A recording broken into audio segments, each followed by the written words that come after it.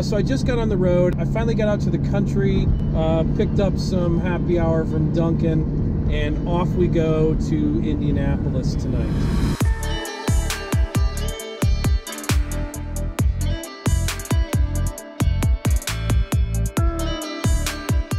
This week, I'm headed to the Geological Society of America conference in Indianapolis, Indiana. This is an annual meeting that I attend every year, pretty much. It's a professional conference for geologists from all over the world. A geological conference like this is one that I think it's really valuable for students to experience.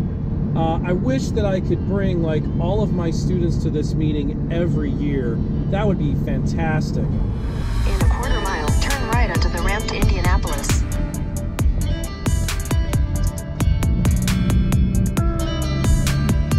Continue on I-65 south for 57 miles.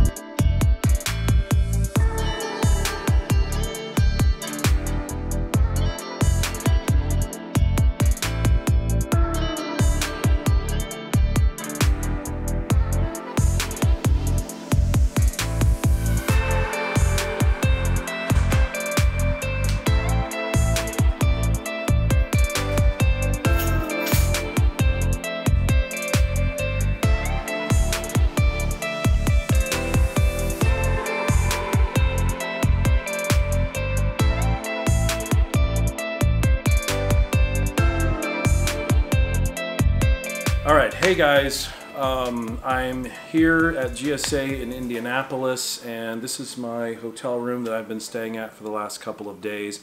I wanted to give you a little bit of a rundown of what's been happening here at the meeting.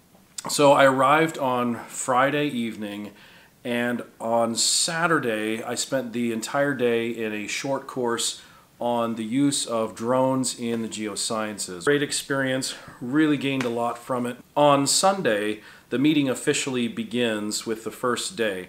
And so I gave my talk on Sunday afternoon. My talk was on photography and geology, and I was in a session that was all about images and photos and geoscience education, so it fit really well. I thought the talk went pretty well. I had some good feedback, and so I was very happy with that. So when you come to a meeting like this, you get a badge. All right, this is kind of what it looks like. And so every day when you go into the conference, to get in the door, you have to have your appropriate ID.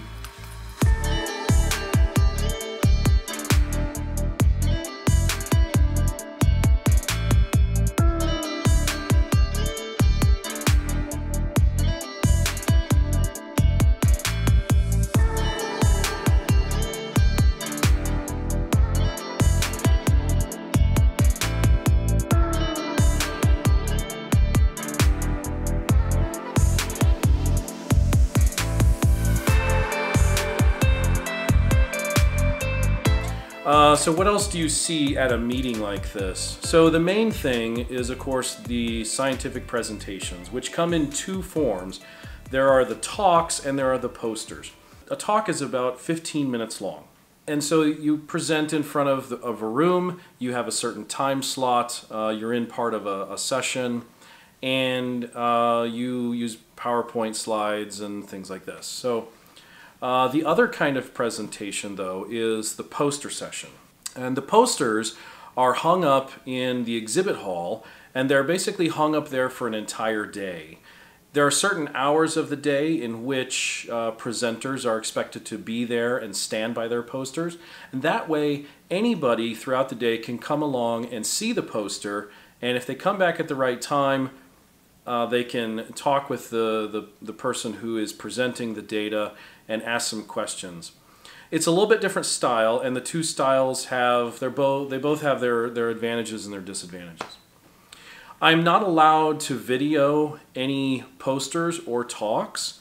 Photography and video in the presentations is all off limits according to GSA policy, so I can't show you any of that. In addition to the talks, there's a huge exhibit hall which has vendors in it and it also has graduate school programs in it. And again, there are hundreds of both of these. You can spend a good amount of time walking up and down the aisles and seeing what the vendors have to sell. So for example, there are vendors selling scientific equipment. There are also companies who will make scientific analyses on samples for you, so you can send your samples to them and pay them a fee, and they will send you back the data for your study. So there's the ones that sell like fossils and rocks and minerals and pretty stuff.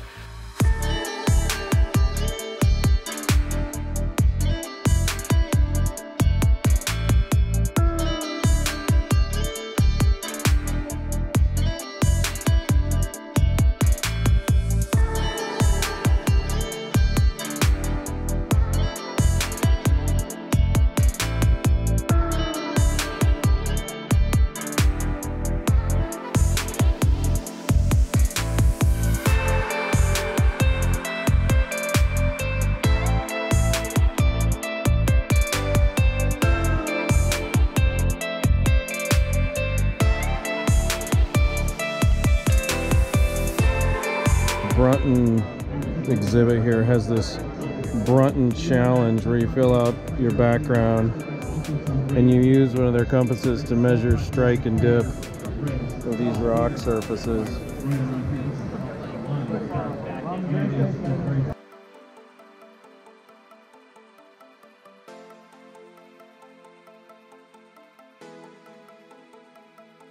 Alright, we're gonna go up here.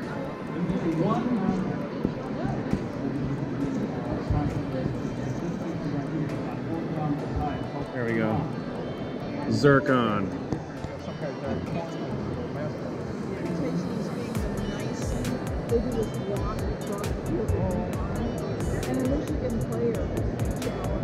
What do you think?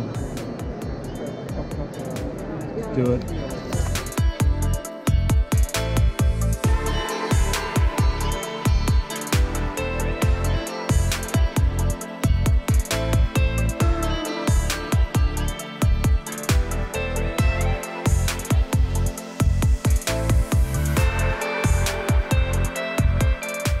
The other thing, and the main reason that I think coming here to a meeting like this as an undergraduate is really valuable, is that a lot of graduate programs come here and they have a booth set up because they want to meet you guys. They want to meet current undergraduate students who are looking for what's my next step in the process of pursuing my career and my dreams and my passions. So some examples here, we got UT Austin, here is IUPUI, over here is University of South Carolina, and on and on and on, down and around, and there's just tons and tons of them. So if you come to a place like this, you can walk up and down these aisles and you can meet with hundreds of people representing their graduate school programs here, which is a tremendous opportunity to kind of get a taste of what all is out there. I'm trying to collect some swag for you guys when I come back. So hold on, let me show you what I already got. All right, so I got some stickers. This is from the, can't focus, come on focus. There we go. I got some stickers. This is from the American Institute of Professional Geologists, AIPG. There's a whole bunch of these types of nonprofit professional organizations that are here that also have booths, and they give out free stuff and they want to encourage you to join. The AIPG also gave me these. Can you see that? Little tattoos. Little fake temporary tattoos. And I grabbed a whole bunch of them, and so I'm thinking we bring these maybe on the next field trip, and everybody wear one or two or however many you want when we go to Missouri next spring. Is that all right? What do you think? Maybe? All right, so I've got this big giant window which is behind the camera here that my hotel looks out.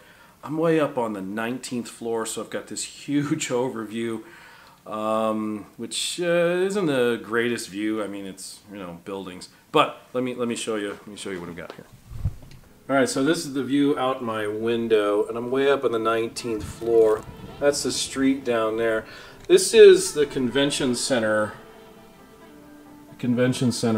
Out here. All this boring rooftop stuff, and that right there is a big giant stadium. I assume that's where the Colts play. I don't really know. Okay, Google.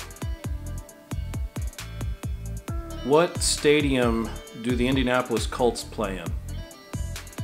Lucas Oil Stadium is the home of the Indianapolis Colts. All right, there you go.